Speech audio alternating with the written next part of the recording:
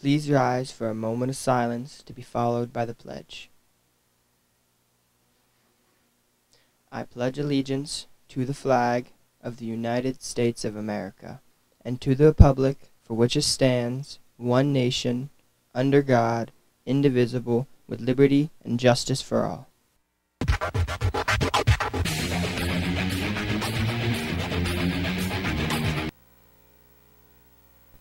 Good morning, BHS. I'm Kessa. And I'm Kylie, and welcome to Bash TV. Today's Monday, December 11th, making today the official 65th day of school and day 1 of the cycle. The lunch menu for today will be sloppy joe in a bun, corn, fruit, and milk.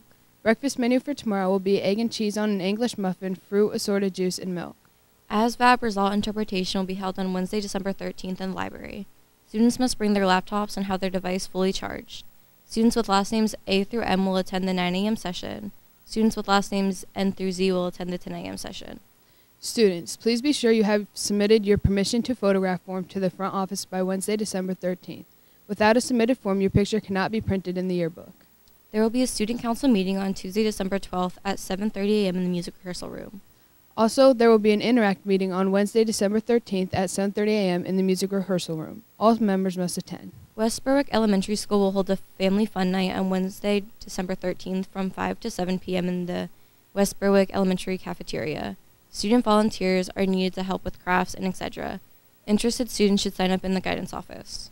Nescopec Elementary School is organizing a dodgeball tournament for January 19th from 6 to 8 p.m. Students are needed to volunteer as line coaches and referees. Interested students should sign up in the guidance office. Now let's check out today's birthdays. Happy birthday to Quentin Smathers.